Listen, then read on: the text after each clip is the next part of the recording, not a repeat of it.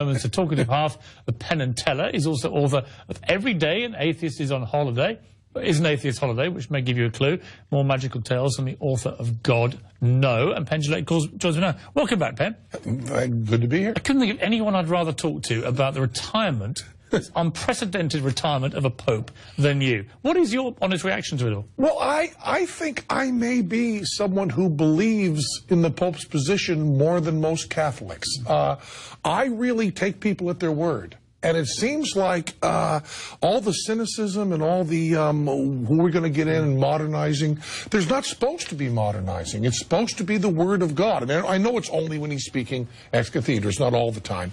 But I really believe that if people believe, I don't know how they can have opinions on the Catholic Church. You call yourself a Catholic, right? Don't you follow everything? No, that's the point. I've become increasingly, like many young Catholics, I think, really disgruntled by the failure of successive popes and the Vatican to move at all with the times when society is changing so fast. But why would society move that if they really were, if they're the spokesman for Jesus? Here's an example. Their literal interpretation of contraception, for example, means that no pope can endorse the use of condoms. Right. Even in places like Africa, where it would have saved tens, if not hundreds of thousands of lives. I find it completely unacceptable that no pope has been able or allowed to or felt able to say if you're using it as a barrier to disease, like AIDS, you have my support. Because that would save lives. It can't be Christian. It can't be Christian to allow so many people to die through your interpretation of what something is. This is great what sides we're picking here. I would say on my side that if you have someone who is a conduit to God and is speaking God's word, even if you can't understand exactly what God's plan is, even if you do see suffering that you consider unacceptable, or any suffering is unacceptable, that still doesn't mean you get to vote on what God actually believes.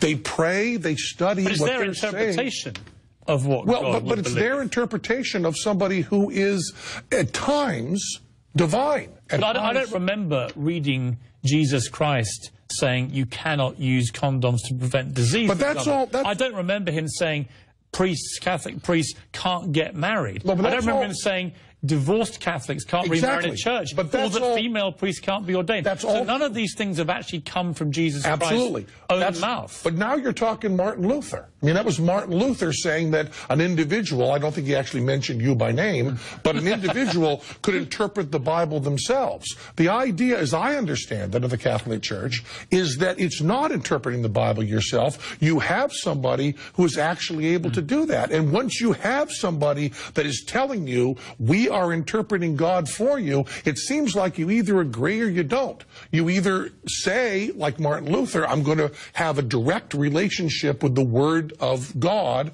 or I'm going to go through a conduit of God on earth, which would be the Pope. Can't believe that I've got Penn Jillette in front of me actually defending my church against my own criticisms of it. Anyway. Well, you're getting way Martin Luther, and that's not the Catholic Church. This is unprecedented territory.